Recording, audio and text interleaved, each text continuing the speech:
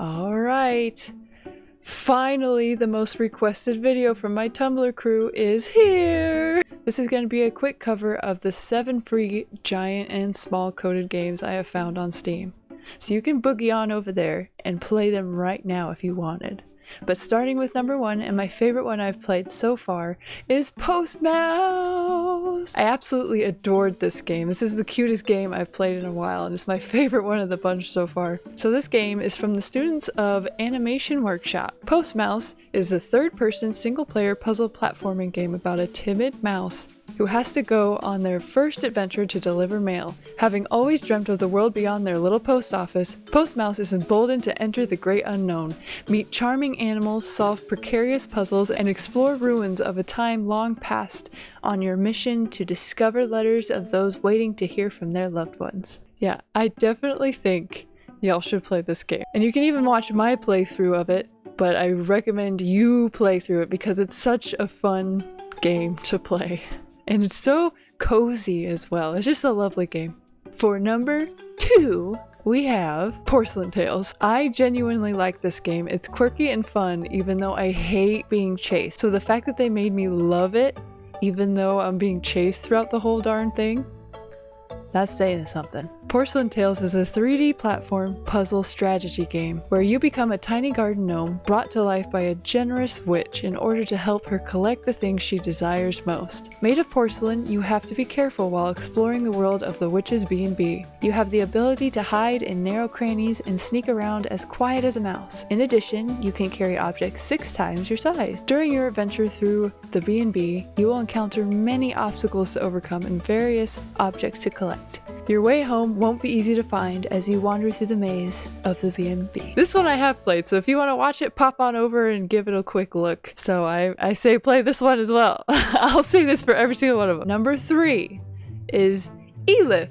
This one I haven't played yet, but I think it might be genuinely for 8-year-olds, so if you don't mind that, go for it. Elif is a third-person puzzle platformer. You will experience a wholesome narration following the main character Elif. You will have to face challenges and succeed in all trials. But you won't be alone. Your favorite friend and companion, Corcus, will be there to help you. If you don't mind if it's a game for 8-year-olds, go for it. Because honestly, games for 8-year-olds can be really fun.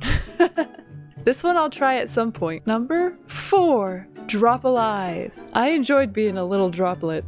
A little water droplet and trying to get to the big water. It was quite fun. As an adventurous and curious water drop is trapped inside a house and needs your help to get back to the place she truly belongs to, a nearby glistening river. Climb a pile of jars, squeeze yourself through pipes, and manage to get past a fridge full of stalactites without bursting. Use your wit to change from one state to another, liquid, solid, and gas, surpassing every obstacle thrown your way as the game's difficulty increases. I did enjoy this one, and I played it. So if you want to watch the playthrough, it's there! It's waiting for you!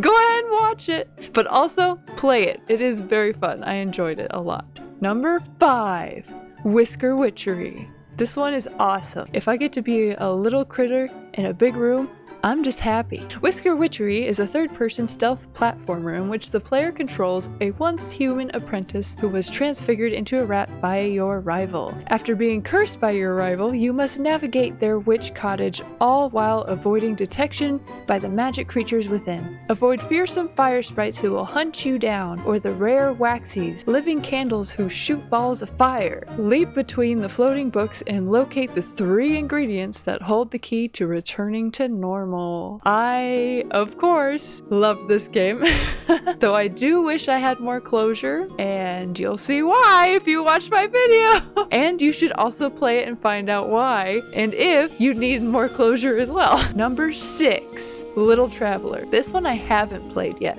but it still looks very fascinating. Little Traveler is a stealth platformer where you play as a 4-inch tall transient who must stay unseen as she tries to bring joy back to a lonely widow's life. You take control of Nora, a little traveler who moves from house to house helping out the little families that live there in exchange for a place to stay for the night. Upon arriving at your newest house, you learn of the plight of the full-sized homeowner, Lydia. who hasn't been able to make rent after losing her husband, Oscar. The small family in the house isn't doing any better, with daughter Aiko taking care of her sick mother alone and worried about the prospect of having to find a new house. I look forward to playing this, and I will play it at some point and upload it for y'all to see. But I do recommend, as always, play this game. For number 7, Fayborough.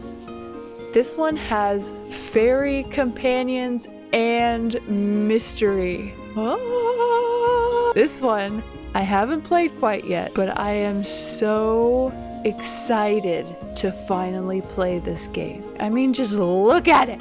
It's beautiful! Fayborough is a 3rd-year student project from the Animation Workshop in Denmark and won the Hugo BAFTA Student Award for Games. Play the role of an amateur detective, Beatrice, as she and her curious fairy, Lou, unravel the secrets of their hometown, Fayborough. When Beatrice is urgently called home, she discovers that her childhood friend Agnes is missing. Join the 2 detectives in searching the town for clues about Agnes's whereabouts. Find the truth of Fayborough's past, and perhaps you will discover the key to its present. I'm so excited to play this game. And again, I recommend you play this game since all of these are free on Steam right now. So get over there and enjoy these games. And also please watch the ones where I have played them already and have them uploaded, because that would help me a lot.